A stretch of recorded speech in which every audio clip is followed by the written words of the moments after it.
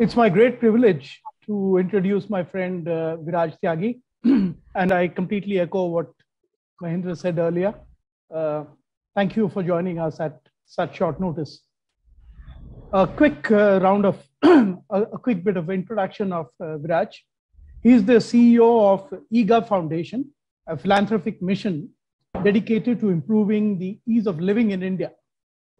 Viraj believes that digital transformation is not as much about digitizing and automation as it is about humans, improving the quality of life, removing barriers, and creating trust between various actors.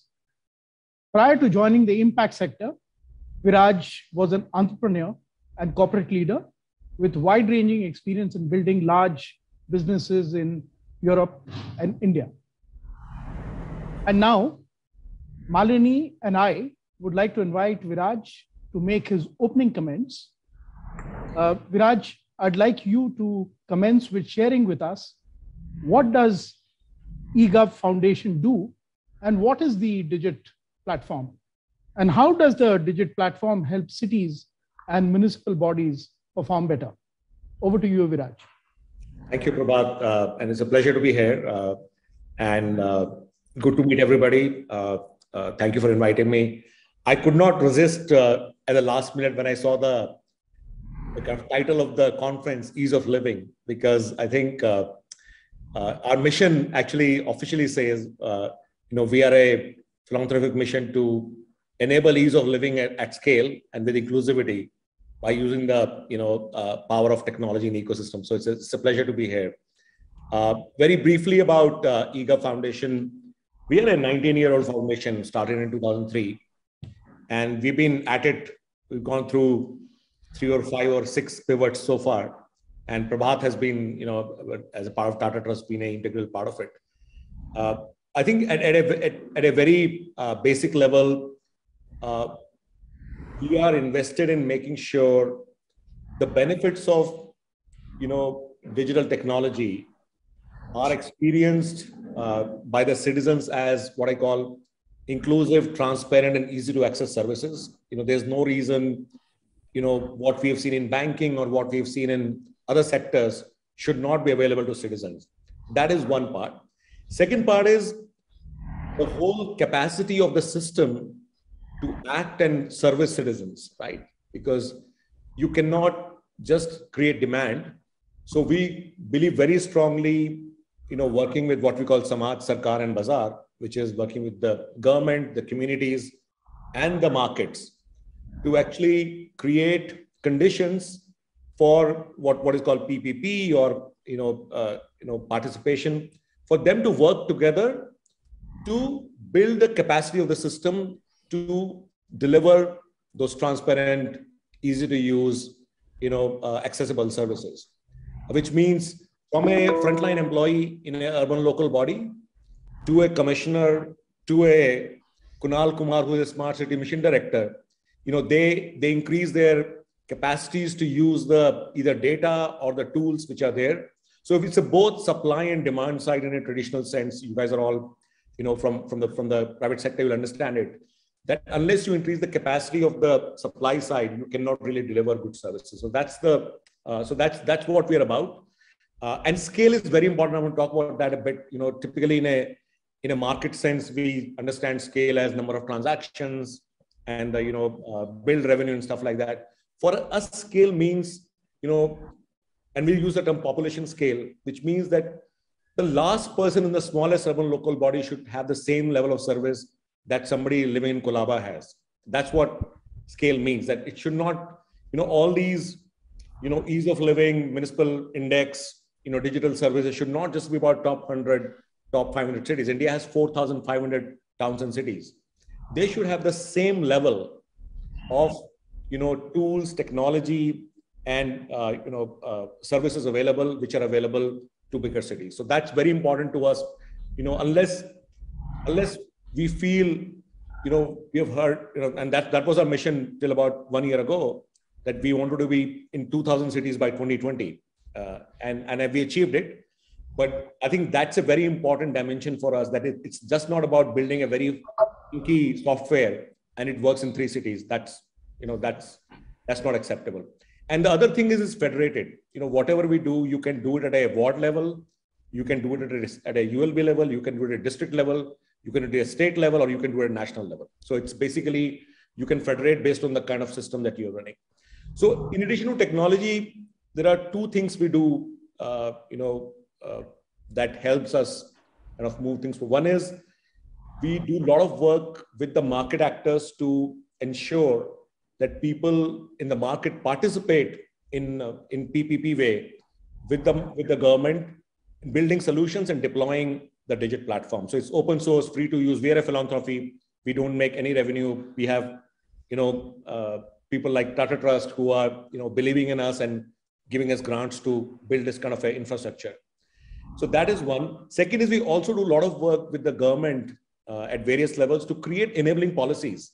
Because sometimes I think those are also important, because unless they're enabling policy, you cannot do things at scale. And a great example of that work is the collaboration we had with NIUA and Smart City Mission over the last 4 years, where we build a digital blueprint for urban use of technology in urban. And that finally led to the creation of National Urban Digital Mission last year. And now our platform Digit is actually been adopted by NIUA as a national platform. So this is what eGov does. And the platform is one part of it. Digit is basically open source platform, which has both building blocks and applications. So from in a city, paying your taxes, applying for your water connection, building plan approval, trade license, complaints, municipal accounting, workflow. We have 35, 40 applications. But the important thing is it is built so that other people can build on top of it. I was in Punjab 3 weeks ago, and I went to this small town called Khatarpur, because we saw in our data, they have the highest number of online transactions in Punjab, more than Ludhiana, Amritsar. It turns out they have adopted the platform to be used by the internet cafes to collect taxes. So I think you need to give, unless you can solve problems locally. So that's the flexibility you have when you use a platform. I'll pause here and we can take more questions.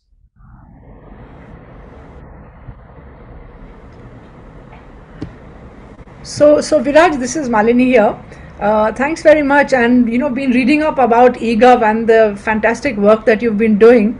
So quite a few questions jump to mind. So I'm so hope you'll indulge me a couple of questions. The first is that you've been working with quite a few states. So which are the states that you've already started working with? And a corollary to that is that, are you working in Maharashtra, and what are your thoughts on working in big cities like say Mumbai and Pune, where there's huge population and the need for these services is already there and well established? So we actively, Uttarakhand, Punjab, West Bengal, Andhra Pradesh, we were very almost 7-year-old implementation running there in Andhra Pradesh. Haryana, we've just started work. Northeast states, we've been working with them. Those are the states we are actively engaged with. And then now with this National Urban Digital Mission, the NIUA team is engaging with more and more states. Right. Kind of onboarding them. Great. Maharashtra, unfortunately, we have done work in Nagpur long ago. I see. But I think we haven't done any work with Maharashtra for the last 5-6 years. I see. Kind of, because we don't participate in RFPs ourselves, but basically our partners participate. Right. We support our partners to kind of, deliver. Right. And I was just, you were talking about, the technology and the digital platform. So how does it work? So for example, I live in Pune, and the Pune Municipal Corporation also offers a lot of services through a digital platform. So how do you propose to blend the two? Or, so as you said, you have a platform on which others can mount, their own programs. So how would you blend the two together? That's a very good question. And I think one of the things we believe in is there's no point replacing systems. You have to integrate. And that's why when you have an open source platform, it becomes much more easier, because the standards are defined, APIs are defined. Right. You can actually link systems quite easily. Right. Whereas if you do a point-to-point connection, let's say the property tax system of Pune has to talk to the water system of Pune. Right. It was very hard because these are, monolithic systems which are difficult to connect them. Right. So there are two approaches to this. One is you can integrate at a data level. Because a lot of times the issue in the cities is the siloed data. As a commissioner, Right. you can work out a house I'm giving water connection to, are have they paid their property tax or not, right? Or you have to physically check it, right?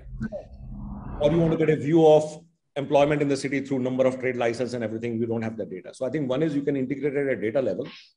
Other is, so the way the platform works is the core kernel of it is essentially a workflow and a data exchange. Right.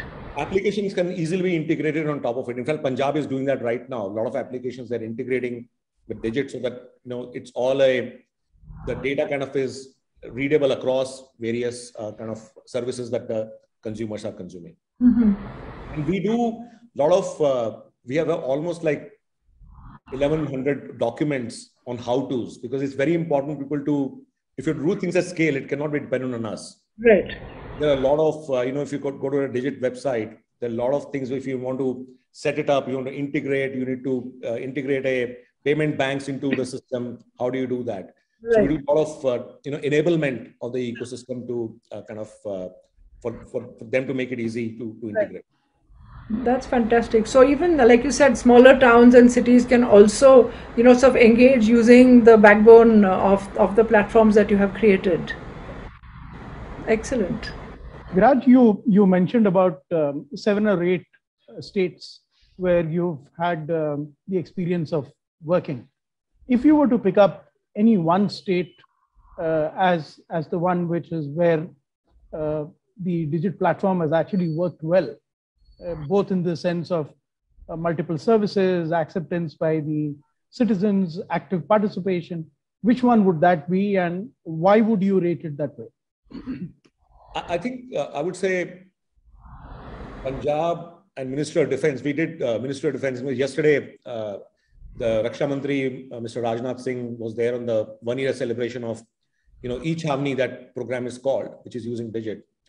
And what they've done in 1 year is really remarkable. So I think both of them have been a really great kind of implementations in their own way. Punjab, I think what was very impressive was how they were able to, it's a great story, and someday you should have Ajay Sharma to explain it, who's the CEO of PMIDC, Punjab Municipal Infrastructure Development Board. Essentially, they were going to do an RFP in a classical way of getting a COTS product or something, which was going to cost them 200 crore plus. And they got talking to us, Ajay himself evaluated our platform and everything. And finally, we signed a non-commercial MOU. And within 90 days, we had 100 urban local bodies up and running. Wonderful. Typically, these are multi-year programs, which kind of go on and on and on. And in the first 3 years, they only spent 7 crore rupees. Wow. Because they built their own capacity, we trained them, we enabled them. Even now, they have a 30-member team in government, which is managing the platform. So that's a great story of what I call speed at scale. That's a nice term. And there was something about integrating it with WhatsApp and all that, right? That's right. So then it became an innovation ground for us. We thought, why would people have to download an app? Why should we make it really easy? That's the advantage of platform. You can give the same experience in multiple channels. And then 1.5 years ago, we started working on a WhatsApp chatbot. It's called M-Seva chatbot, where you can say, you just say hi, you say, this is my phone number. It'll list your properties. They say, I want to pay property tax. This is your property tax. You can pay it through that. You can raise a complaint. You can pay your water bill. You can apply for things. And I think because they had the, capacity in the state to absorb these things. So it's a great example of state building their own capacity and doing such wonderful things. Actually, they won last month, they won the National E-Governance Award, National Award for E-Governance for this program. So this is a great story of partnership and how technology can actually bolster state capacity. Absolutely. But which also begs the question, sorry, Malini, I'll just quickly finish that. This also begs the question that if there was a state government entity which was kind of anticipating to spend 200 crores and an extended period of time for the implementation. And finally, if the whole thing was kind of wrapped up within 3 odd months for a spend of 7 crores, I think this cannot be, repeated only in a forum like this. This is something which should be tom-tommed and talked about, that there are entities and technologies and people who can bring about both scale and speed and cost reduction in such dramatic fashion. Absolutely. I think I completely agree with that. I think we don't do a good enough job of, No, and I think the user too doesn't do it, which is rather unfortunate. Correct. Yeah, I think I'll just add to that maybe, and there's Mahindra Bhai, sort of over here as well. Maybe this is something that the IMC could take forward as an initiative that we should encourage, at least, introduce, sort of this whole concept and eGov to, the Maharashtra state government in whichever cities they can find linkages. I think it would be really useful for our citizens across the state. I would love to do that, I think. Yeah. And you're muted, Mahindra Bhai, you're muted. Yeah, so Malini, you're right. We have the president of IMC, Mr. Juzar Khorakiwala, on with us. Juzar, are you listening to us? The objective of this conference is to, collate all these new ideas, the new suggestions that we are getting. Correct. At the end of it, we will come out with a white paper and also a list of suggestions, and we put it at the managing committee and the board of Indian Merchants Chamber and see how many of them can be taken forward, and how. So thank you for suggesting. In previous sessions also we had that. And Ms. Sivanandan, good afternoon to you. We are running a bit late. My apologies. So please bear with us for a while. Carry on, Prabhat. Yeah, sure. I'm just picking up a question from the audience, Viraj. Clearly, even in your introduction, we mentioned saying that it's not only technology, it's many other pieces. But if one were to look at specifically the ease of living and municipal governance, then what are some of the other critical parameters along with technology, which you think can actually help raise standards of ease of living in urban India?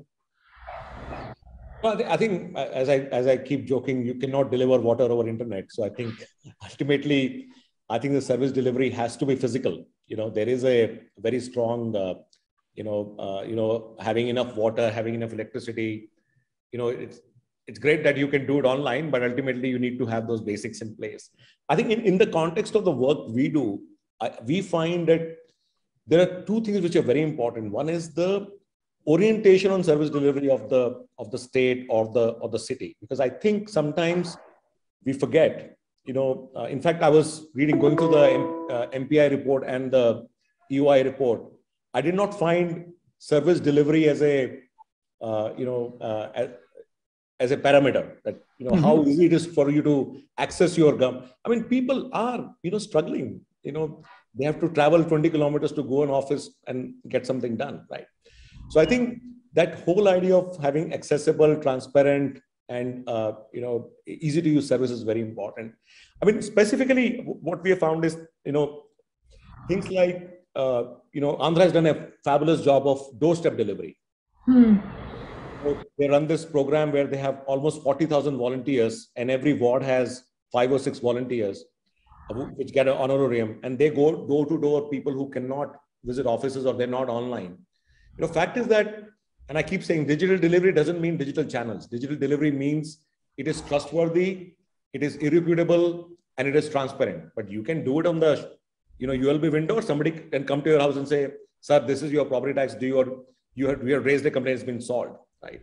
So I think giving people access is very important. And it's not assume that everybody is living in Bangalore or Bombay and they all have mobile phones. So that's important. Yeah. Second thing is, I think speed. Let's say building plan approval. It's a process which is fraught with non-transparency, and people are trying to build a house, they don't get a permission. In KOI code, by using a what we call a EDCR, which is open source, where you don't have to apply any manual intervention. You kind of submit your kind of drawing, and it automatically evaluates it against the rules and tells you it's approved or why it's not approved. The average time to approve an application went from 107 days to 7 days. That's really impressive. Yeah. I mean, so that's the kind of thing. Things like having a what I call charter for citizens. These are the kind of things we do in a non-tech way. We work with a lot of states to say, please issue a charter. Tell them how long it's going to take. They're happy to wait, but tell them now how long it's going to take. Correct. I think this whole thing on, giving them a good experience so that they participate more. That's how engagement goes up. Otherwise, people just say, I don't want to deal if this is too hard for me. Correct. So Prabhat, if you permit, Viraj, I had a couple of questions jumping to mind immediately, which is, you mentioned very importantly that, apart from the technology, you also need to be able to communicate, the access points that are available already to citizens. What comes to mind is one, of course, sort of mobile apps and sort of ease of access to all that. But there are a lot of senior citizens, for example, who either don't have access or do not understand really how to, how to access this, this technology for their use. So what could we do about that? And the second question that comes to mind, and Mr. Shivanandan is there, security in terms of, sort of the incidence of fraud that is taking place these days also. So how do we tackle those two questions and those two issues? So I think the first, short answer is you have to give multiple channels, and that the paradigm has to be channel of choice, not channel we think is right for a citizen. Correct. I think, for example, Uttarakhand does a very good job of running camps. During the peak property tax payment season, they'll actually put camps in all the localities. The corporators put the camps and people can come and pay there. Andhra Pradesh does doorstep delivery. They have these volunteers. Punjab does a very good job of having all these correspondents, Airtel Bank or a internet cafe, which basically can collect on their behalf. So job of the platform is to enable multiple channels to plug in. The same trusted and transparent manner. So I think channels are very important, and being respectful to where people are and go and meet them there, rather than saying you come where I am and use this funky channel or something. And on the whole thing about security, this is something which is very, very critical, because I think, and that's where the design of the platform is very important. I think, we have spent a lot of time both on security and privacy. Because typically a lot of data gets collected in various forms and everything. We have tried to make it completely minimal, whatever personal data needs to be collected. And the security is, the kind of tools we use is what, people like Amazon and Flipkart. So it uses the latest technology that all these Facebooks and Netflix that use, so that nobody can hack into the system easily. That's reassuring. Thank you. Mahendra, doing a time check.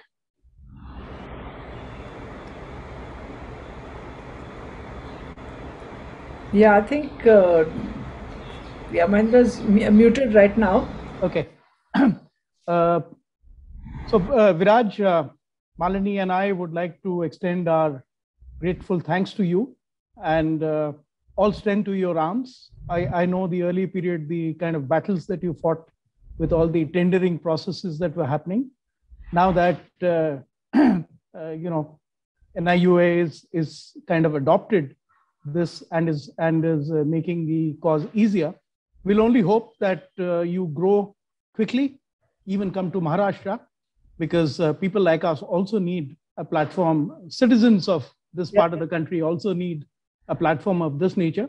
And hopefully you could grow to tackling many other similar citizen-based issues. And why only in India?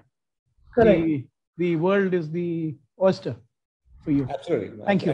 In fact, on that note, we've just launched a sanitation mission last month in Odisha, which is basically starting with the fecal sludge management, again, digitizing the whole thing. And we, with our health mission, we've gone to 5 countries in last 5 months to help them run their COVID vaccination program. So, I think, as they say in Hindi, "Aapke muh mein ghee shakkar." So thank you so much for saying that. And, and thank you, Prabhat, you've been a real friend and a backer of us. Thank you so much. So before I let you go, Viraj, I would like to personally thank you once again on behalf of the entire IMC and Ease of Living Committee. I'm sure most of you will agree that this was another great discussion, and a lot of good suggestions that we came, and we learned how technology can help us scale up the problems of society. Yes. And that's precisely is happening, because during COVID, some of the companies that have progressed a lot in terms of their own turnover and acquiring a large number of customers, it has all happened because of the technology. I'll tell you my own experience. I chair Fino Payment Bank, and we are a completely digital bank. And during COVID, we could take the service of banking, being an essential service, to the doorstep of people only because of technology, and we could scale it up. A lot of other solutions for them. So with that, can we have a round of applause for Viraj